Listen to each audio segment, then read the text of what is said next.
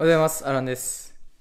ちょっと初めてUS アマゾンで、荷物頼んだんですけど、今夜の9時なんでもうおはようございますじゃないんですけど、荷物9時に届くっていうので、来ないねって話してたら、アメリカ、外に置くってのは知ってたんですけど、結構まさかのところにあって、こっから行ってですね、ちょっと暗いですけど、ここにね、ちょっと暗くて見えないかもしれないけど、見えた。もう一個玄関あるんですよ。すいません、ちょっと真っ暗すぎたんで、今、ISO12800 に変えたんですけど、ちょっとノイズがやばいかも。で、ここにドアがあるんですよ。で、ピクセル3の時は、ここずっとトントンされてて、でもあっちの部屋なんで気づかないんですよ。ただ、ここのね、結構まさかじゃないですか、これ。ここにね、こうポツンと、ここですよ、ここ。この、階段降りた、ここにね、ポツンと置いてあるわけですよ。なんか、前、もうアメリカ来た時頼んでたんで、外に置かれるってのは知ってたんですけど、なんかね、もうちょっとこの玄関の上とかね、扉の前とか、置いてくれればいいのに。ここなんですよ。切れちゃった。よいしょ。で、なんか、やっぱ高価なものはちゃんとサインしてやるらしいです。ただ安いやつは、今回ピクセル3のケースなんですけど、安いやつは、やっぱこういう風に置くらしいです。で、これなんでなんでしょうかね。多分なんか危険だからとかってのもあると思うんですけど、とりあえず、開封の儀をしましょう。はい。今開け終わりました。で、まずこれが、ピクセル3のケース。自分ね、強いケースが好きなんですよ。すぐ落としたりするんで。こんな感じですね。ちょっと後でまた、ちゃんとつけて、やるんですけど、これが8ドルだったかな ?8. 点何ぐらい。9ドルぐらいですね。だいたい。でした。で、もう一個がこれ。マイク用のポップガードですね。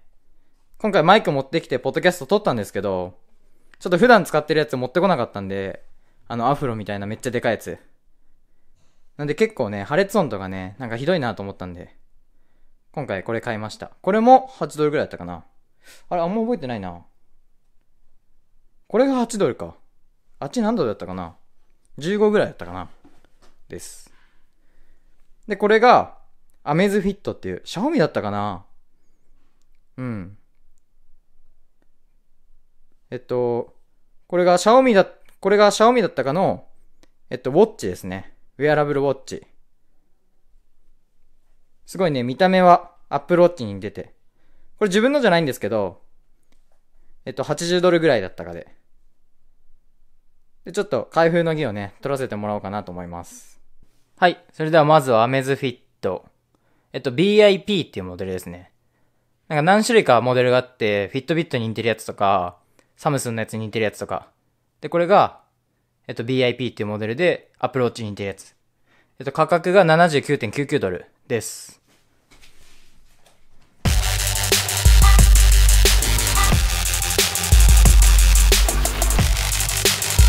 オープン。です。ほら。アップルウォッチってだいたい1日ぐらいだと思うんですけど、バッテリー。これ30日ですって。バッテリーの持ちがやばい。おー。はい。こんな感じ。これ軽いのかな？なんかこれ、めっちゃ軽い。めっちゃ軽いわ。ちょっとつけてみる。うん。こんな感じ。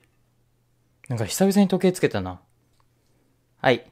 それじゃあまずは買ったものの一つ。てかこれ自分のじゃないんで別に買ったものの一つでもないんですけど、シャオミのアメズフィット BIP ですね。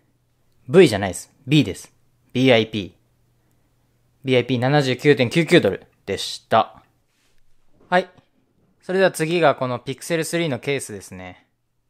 なんか、普段この iPhone はこれぐらい結構強いケース使ってて、これだいぶ安心なんですよ。1万円ぐらいしたんですけど。これやっぱ 14.99 ドルだったんですけど、やっぱ安いんで、なんか全然ですね。で、なんか、ここが外れる。で、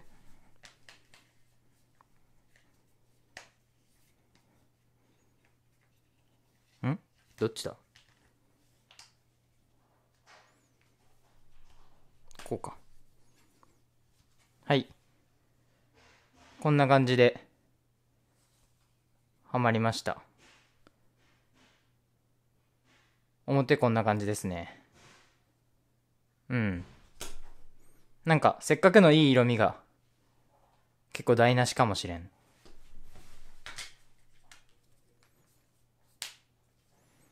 で、なんか、パーツつけるとこんな感じ。はい。はい。ここで、なんかこう立てるやつもありますね。こういう風に。